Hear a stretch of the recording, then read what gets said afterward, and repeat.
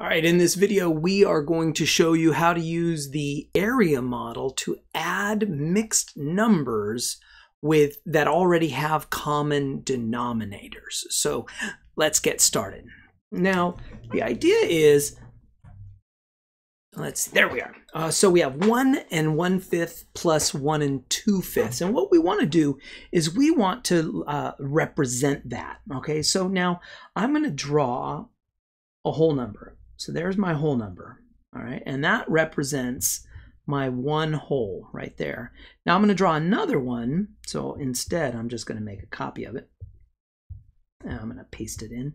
Now that is going to represent my 1/5. So what is that going to look like? That's going to be 1, 2, 3, 4, 5. All right, so then I'm going to shade this whole thing in to represent one whole. That represents my one whole, and then that represents my 1/5. Now we need to do the same thing for 1 2/5. And so there is my 1 right here, and let's do it in green. So that represents my 1. Now to represent 2/5, remember I've got to cut my whole number into 5 equal sized pieces. I'm going to shade in 2 of them. And so now the idea is addition means combining things. So all we have to do is combine the whole numbers together, combine the fractions together, and that's how we're going to get our answer. And we can kind of see it already, that the idea is how many fractions or how many whole numbers do we have all together? We have 2 whole numbers all together. So I can write this down as we have 2 whole numbers all together. Now, the idea is how many fractions do we have all together?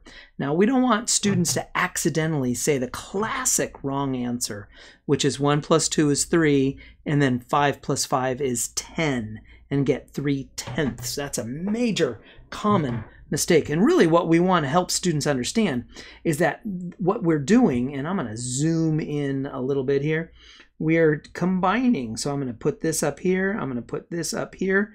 And so really what we want students to recognize is that this guy, whoa, go away, this guy is getting moved up here, and that this guy is getting moved up here.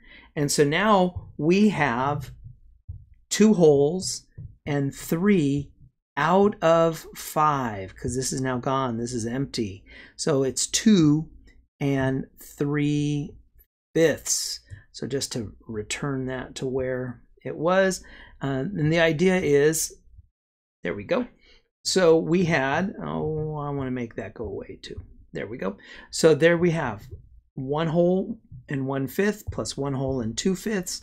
When you add it together, you get 2 wholes and 3/5 right there. So let's do one more example. 1 5/8 plus 2 1/8. All right, so we're going to begin by drawing our whole numbers, right?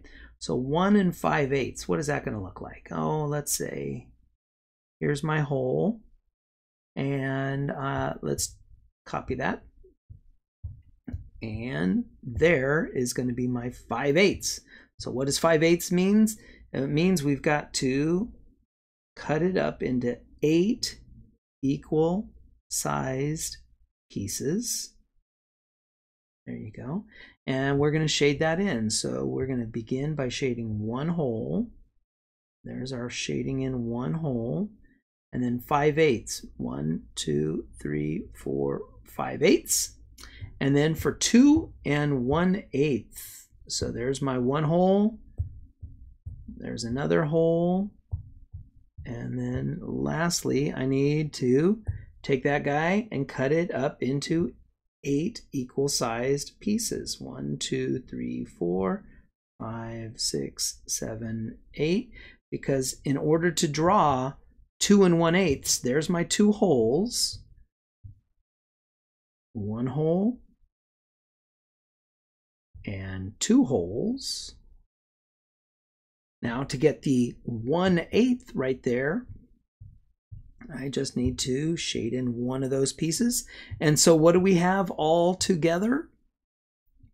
Well, all together we see we have 3 wholes.